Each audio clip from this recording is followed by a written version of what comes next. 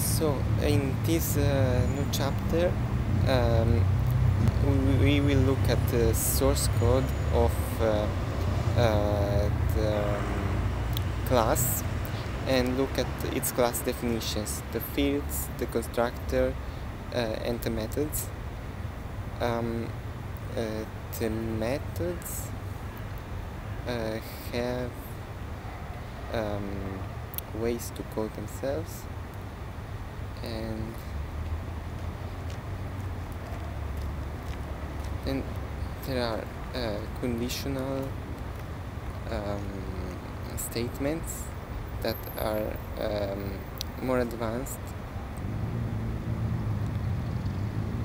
and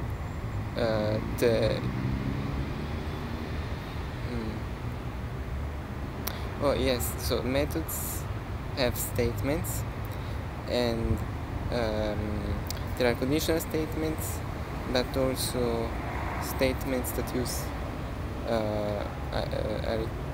arithmetic and something else. Arithmetic and okay. Then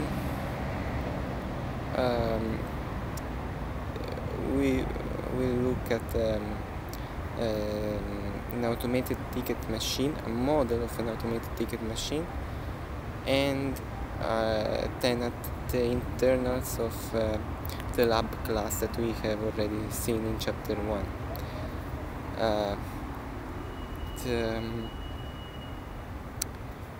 The ticket machine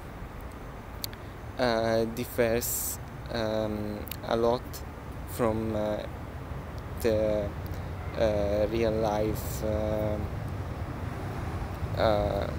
implementation, and we will see that it lacks a lot of functionalities, and therefore we will try to make a more sophisticated ticket machine in order to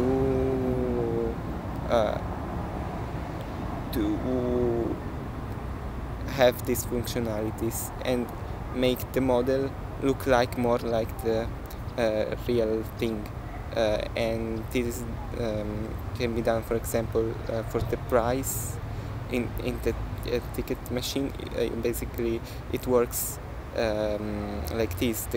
The customer is inserting money, and when a certain amount is reached, the ticket is printed, and the customer has to request the ticket to be printed, and if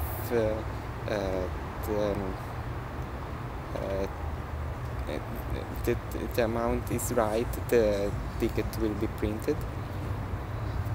And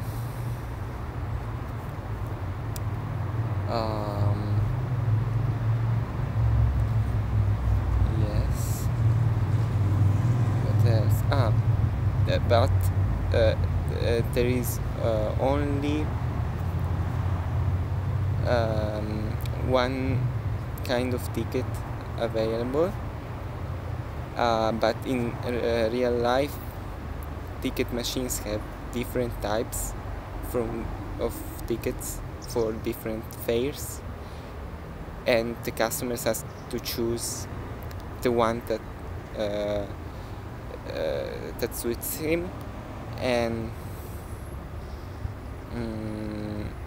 this is not present in the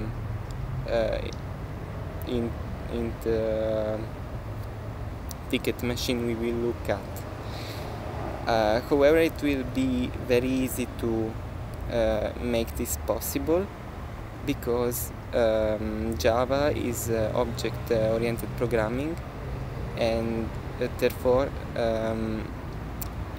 multiple instances can be made with their own price setting, and so yeah, that's it. Okay.